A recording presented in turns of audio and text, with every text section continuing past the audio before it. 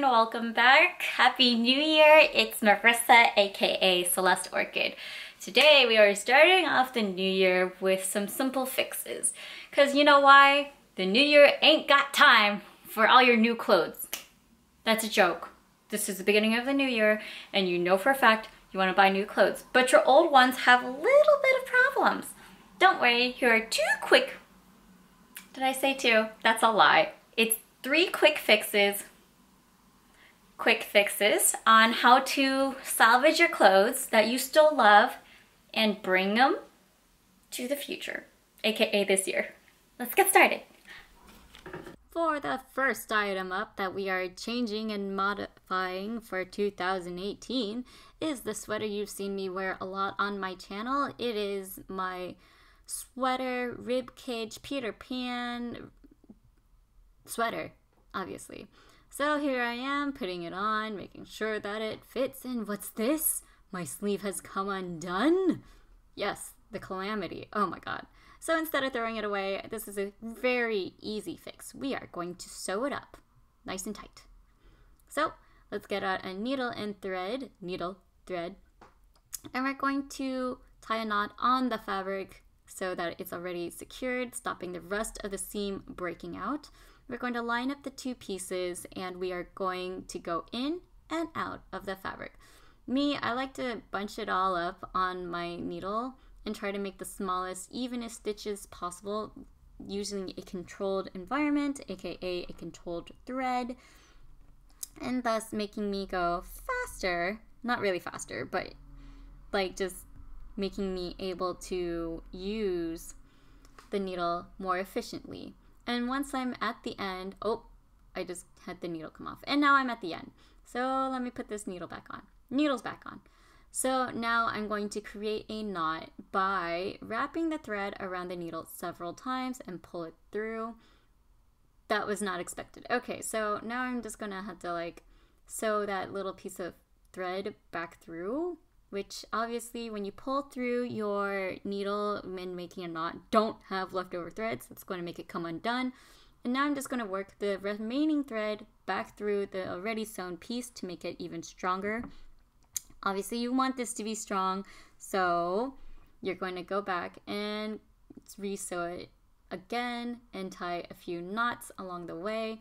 If you have leftover thread, feel free to sew it back in it. Obviously I didn't do that, but look. It is secure, it is nice, and now you can just cut off the excess, or if you want, you can do the extra mile and super secure it, and sew one part of the string onto the fabric, and then pull off your needle again, and make a knot with the two strings from before, and this way it'll keep it super secure. There's multiple knots, it should not come out, and this way your favorite fabric, not favorite fabric, but your favorite piece is fixed. Isn't that great? Hooray!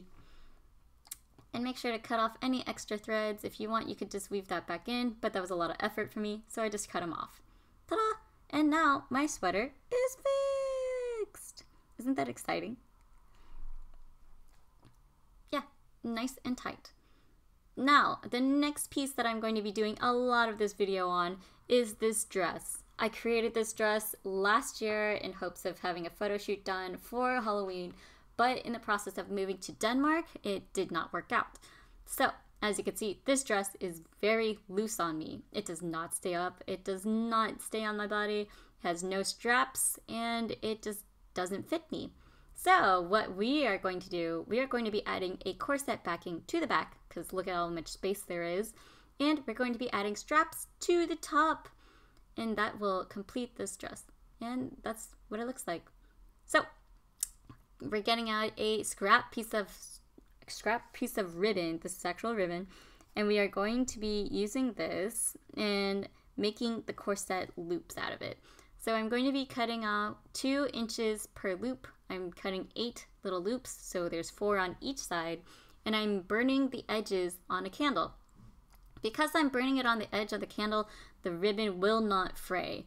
Fraying is not fun. You don't want these to come on. Oh, well, the candle came undone. Hold on a second. I gotta go light this thing. God dang, stupid.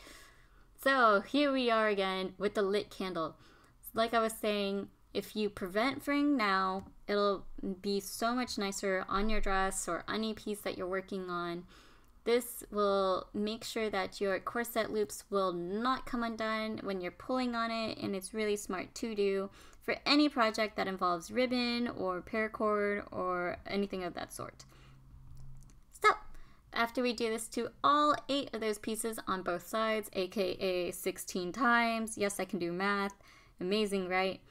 Now we're going to find out the pieces where we're going to put them. Obviously I cut 8 because I knew that there was only going to be about 4 spots that I can. So I marked them lightly with a silver Sharpie. No, I did not have a marking chalk because this is white fabric. So you know what, it's going to get covered by the loops anyways. So I wasn't too concerned. So moving onward, this is the part where we take a needle and thread. And, oh my god, no. Why? Okay, so now we take our untangled needle and thread, make a knot at the end, and we're going to create, that's right, you guessed it, we're going to create a needle and thread combo here, and this will help us create a loopy. So yes, we're making the corset loopy. And the corset loopy will be really easy to make now because we don't have to worry about how to keep it secure from fraying. So sew the loop onto the dress. It's not going to fray anymore. And now just keep adding, keep adding what you need to add, which is the loops. So keep stitching it through. And now that you're stitching it through, it should be okay. Oh, it's not okay. Or is it? So it should be attached now. Now, after you've sewn it inside and out and hidden the stitches, go ahead and bring that needle through the back and sew it a few times through the back and secure it this way, because if you're pulling with your corset pieces, it's going to make it really like, not strong, but it's going to give a lot of pull and tension. So make sure to secure it in the back a lot more. This is what it looks like with the 4 pieces there, sewn correctly over the marking parts that you did with the Sharpie, that in my case. But this is what it looks like. I am actually using these bat buttons that I found at Joann's, and I'm going to enhance this a little bit. So buttons can really change an outfit or add a little bit of flair.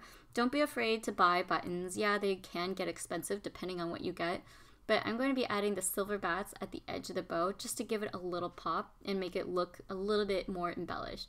So don't be afraid to change buttons on a shirt or anything else like that. So in order to make a button stay, you want to sew through the fabric and then through the button, and repeat this multiple times. These are 1-eye buttons, so there's only one loopy, so you want to just go through it multiple times. Obviously, these are one of the easiest buttons to use, but it takes forever. So by the power of editing, we are faster in this process. But the good part is I'm teaching you how to do this correctly. After you have done this multiple times, wrap your string around the button. And I'm doing it double by making knots around it, so it will keep it in place and it won't come undone.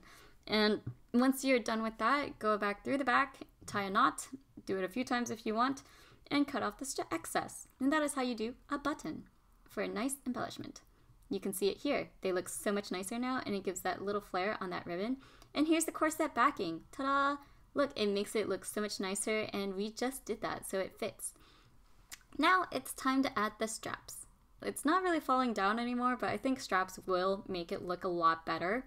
So here's the same trim that I used for this dress. Luckily I have some, actually a lot. I have a lot. I bought like 50 yards of it.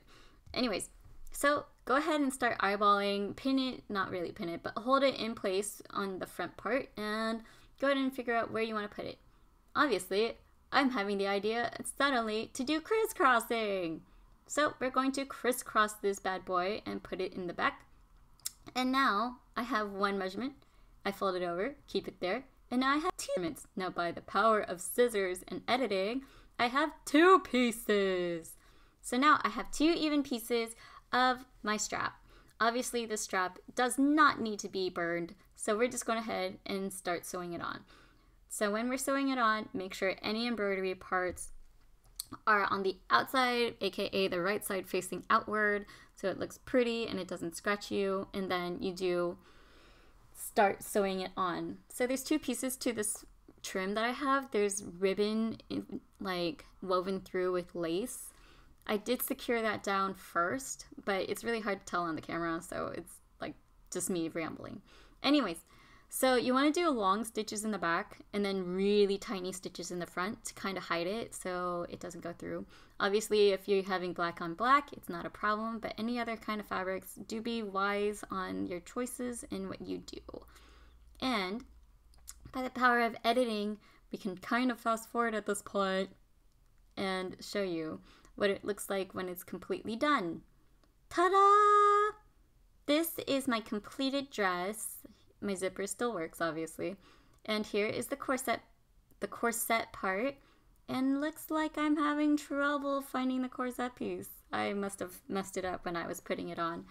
But anyways, the corset piece, as we saw in the previous shots, like 2 shots ago, it does fit. It does work. Now, if I could just... There's something. Okay, we'll just grab that and pull it. So anyways, we pull it and it cinches it. It looks so much better. It fits so much nicer. And that is it for my tutorial. If you have any questions, make sure to leave them down below. You see the straps. They look very nice and uniform. And make sure you subscribe because I love you guys. And thanks for watching. If you use these tutorials or tips, let me know.